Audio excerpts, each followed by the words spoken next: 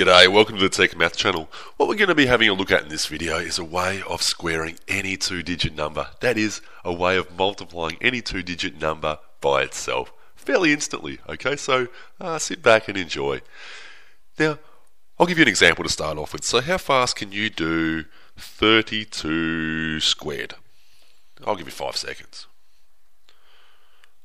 Okay, time's pretty much up. Okay, hopefully the answer that you get is 1024. And if you got that, that's pretty cool, right? That's pretty impressive.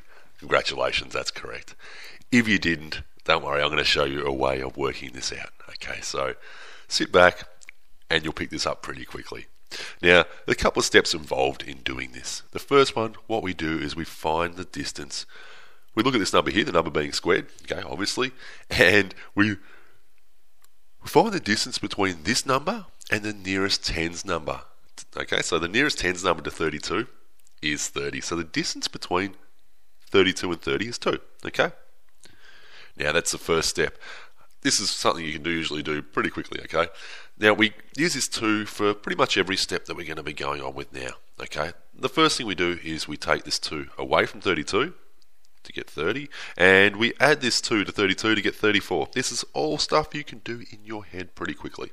Okay, we're going to get these numbers and multiply them. This is the biggest step. Okay, so this is the same as sort of like 3 times 34 with an extra 0 on top. So we're going to be going 30 times 30, which is 900, and 4 times 30, which is 120. So 1020. Okay.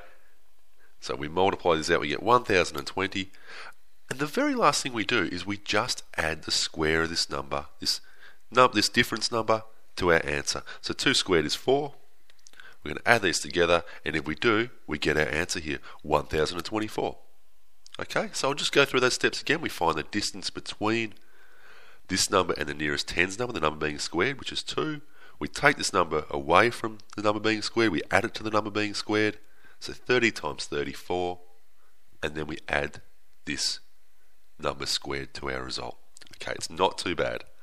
Okay, give it a few goes and you'll get really, really quick at doing this. Obviously, some are going to be a little bit harder than others, but it works for all numbers that are 2 digits.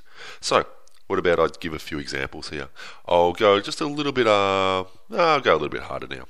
What about we do 33 squared?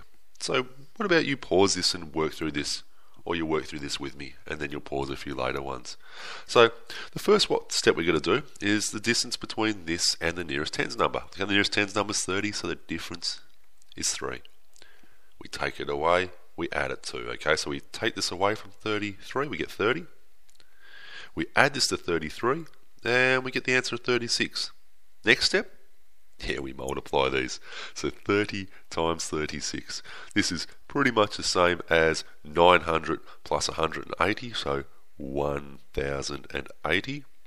Okay, 30 times 30, 900. 6 times 30 is 18, so we're going to add that on, which is 180. Okay, the last step is we add this number squared to it. So 3 3s and 9. So what's our answer? 1089. Hey, not too bad, right? This is obviously the hardest step just here. So that's something you'll have to get used to. Look, I do have a video where I look at how to multiply these out fairly quickly, these answers. So what about I do a bit of a harder one? We'll do 68 squared. And look, I reckon a few people may get a tiny bit of confusion here because they might even start looking at the nearest tens number being 60. I know, it's not, but they may. The nearest tens number here is 70. So we're only 2 away from that. Okay? So, again, we do the same process. 68 take away 2 is 66. 68 plus 2 is 70. So we're going to multiply these. This is fairly easy, right? Because this is going to be, alright, this is going to be basically 420 plus 42 with a 0 on the end. Okay? So if I was to do this, what I'd end up getting is the answer of 462. Okay, 462 with a 0 on the end. Okay, so 4,620. Okay, we multiply these out. Last thing we have to do is add this number squared to our result. So 2 times 2 is 4. Our answer, 4,620. Okay, pretty easy, right? Again, the way I did that was 7 sixes are 42, so 420 plus 42 because it's 66. Okay, so we get 462, but with a 0 on the end.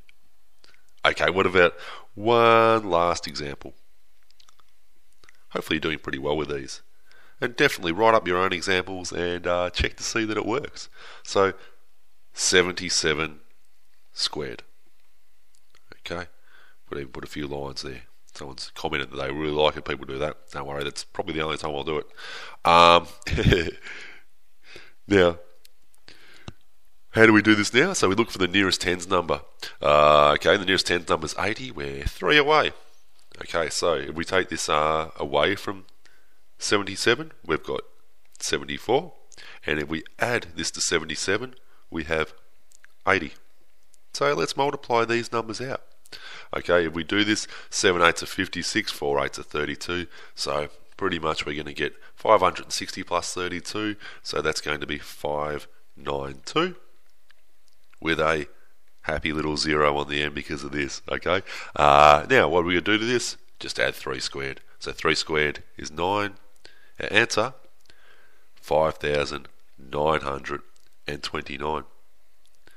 Anyway, how'd you go with those? Hopefully you find that a really, really great little trick. I think it's a really, really awesome little trick, that one. Anyway, let me know. Send a comment, send a question, anything like that, and I'll speak to you next time. See you then. Bye.